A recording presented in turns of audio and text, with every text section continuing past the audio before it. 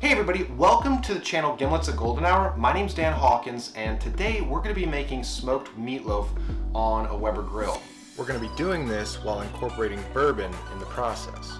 The reason I love this recipe so much is that unlike a pork shoulder or a rack of ribs, you're not going to need to spend all day grilling, okay? So if you still want that nice smoky dinner flavor, this is the recipe for you.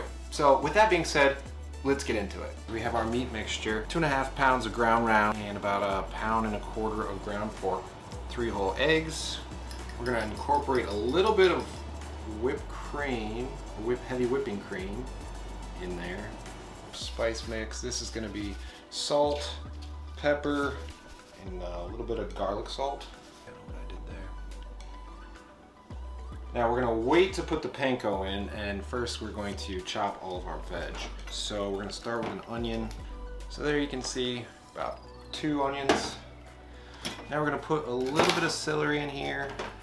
So that's about the amount of celery we want. A couple of jalapenos here. We're gonna go ahead and get these guys de-seeded. Smash a couple of cloves of garlic. A few cloves of garlic. Now, the easiest way to get these skins off is going to be just smashing them. Gonna go ahead and dump that right into the meat. So we're using about 2 cups of panko. We're just gonna put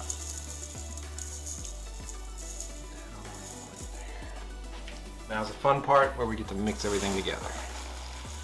Now you want to take care not to overmix, otherwise it's gonna make it nice, tough meatloaf in the end. So what I kind of do is break up the meat to start. Now we're going to take this and make 3 individual logs with it. We're going to be using this grate to put the meatloafs on. That way the smoke can kind of penetrate through all the holes, get in these grooves, and really smoke throughout the whole loaf. There you have it. 3 fairly uniform loaves. That way they're going to smoke evenly, cook evenly, and most importantly be done at the same time.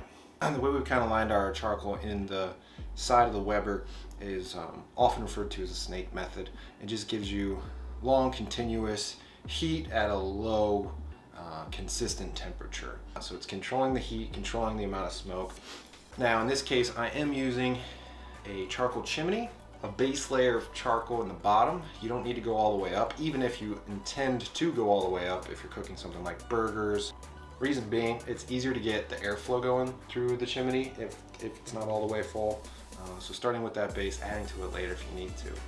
So you're gonna probably want to use a meat probe. That way you don't have to open and close the grill multiple times. In this case, we're setting it to 140 degrees Fahrenheit so that we can be notified when we need to start putting on our sauce. Target temperature, we're going for 165 degrees for doneness, but it's a good time to put that first coat of sauce on there and start getting that incorporated. Start sealing in those smoky flavors. Start building that glossiness.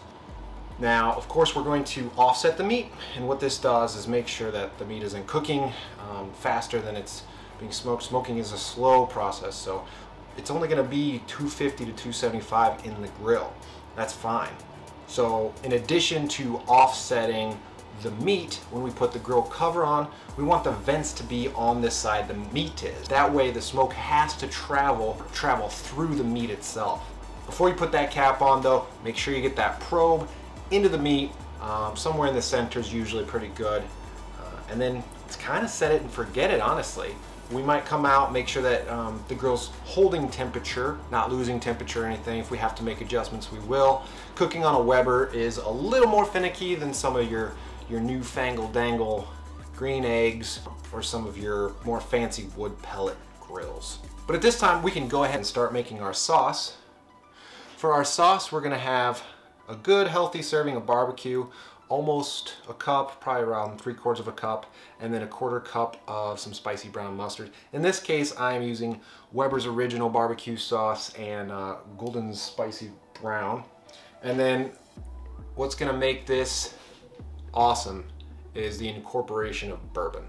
Now, I like to cook with alcohol as much as possible. Reason being, it just adds flavor. That same flavor you're going for when you have a drink of bourbon is the same flavors that we are going to hopefully introduce into the smoked meats. In this case, Evan Williams Bottled and Bond 100 proof Kentucky whiskey. If you dug today's video, please like and subscribe. As always, I'm Dan for Gimlets at Golden Hour. Cheers.